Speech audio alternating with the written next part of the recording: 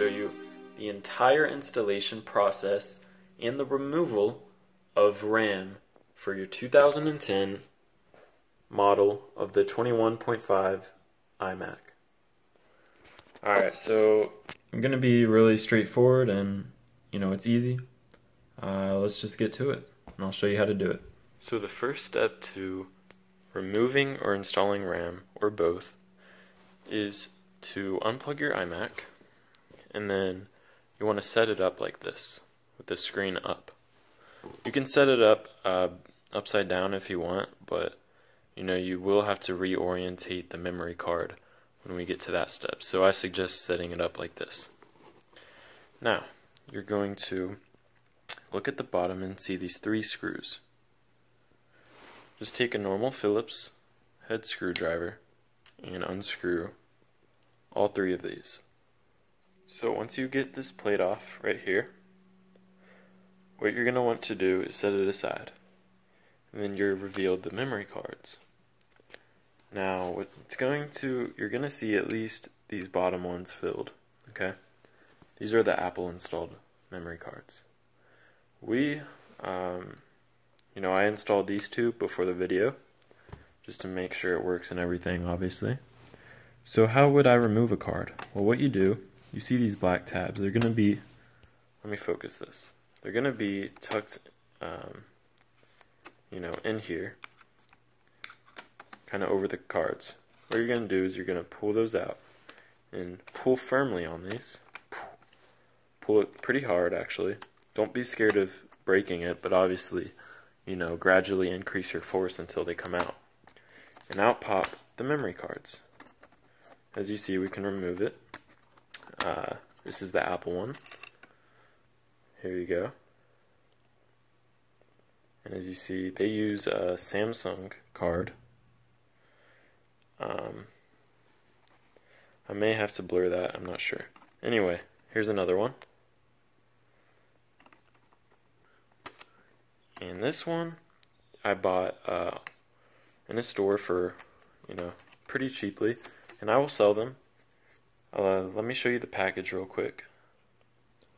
So just for your information, if you're interested, I'm selling some crucial cards, and they're 4 GB DDR3L, and they're actually 1600, not 1333.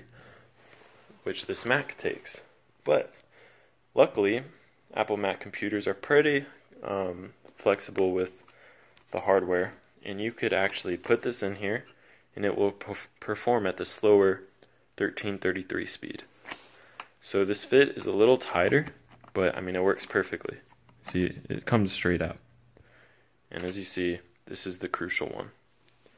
So how do we install these? Well, what you do, we're going to just for consistency and the way that they were already installed, it was, the Apple one was on the bottom, which they use Samsung cards, and the top is the expandable ones.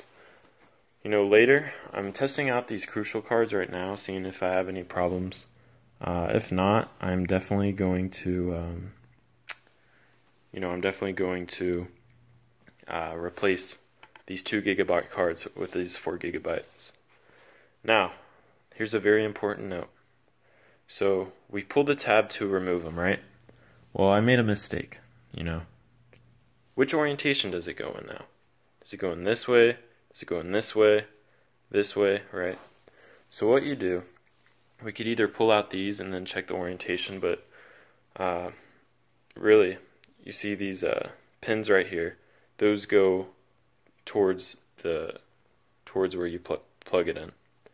And then you flip it upside down and have, you see the shorter side of pins, the shorter half is on the left. And that is how we are going to install it. Just like this. Upside down with the short side on the left. That's why I said to make sure your Mac is orientated this way. And all we do is, you see there's 2 slots. We're going to just slide it in. And it's kind of in there, but as you see, it kind of sticks out. You see, This isn't the best lighting, but it kind of sticks out. And it took me a while to figure this out, but you just kind of push pretty hard actually. A lot harder than you would think you would have to push for hardware. For hardware installation. And it goes right in. You should hear a little click. So let me do that right now. There we go. Just plugged it in. You're going to want to use 2 fingers on both sides. And that is how you remove and install hardware. Same with this one. You're going to flip it upside down with the tag on the bottom and the left side of the short side on the left. And we're going to plug this one in. Same thing, you just kind of slide it in.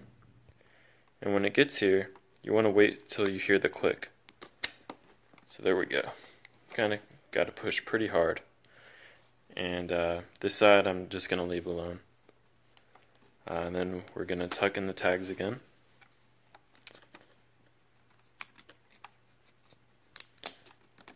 And, whoops. And if I can tuck this under, that is all. We removed it, we reinstalled it, and now we're going to put this plate back on. So that is how you remove and install RAM on your iMac. This is the 2010 version, but if you your Mac has that panel on the bottom, this is going to work great. And it'll also give you an idea of how to install on other models as well.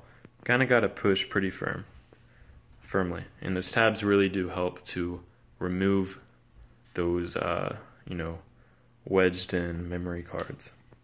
So that's it. If you're interested in these, they run for $50, but I am selling them for I guess I'll sell them for 25 or 30 bucks. Hit me up and just put a comment down. I reply to all comments. Even if I don't see them, I might reply later on. I'll reply to everyone, or at least give you a thumbs up or something, let you know that I saw your comment. So thanks for watching. If you have any other questions, let me know, and I'll see you guys next time. Yeah.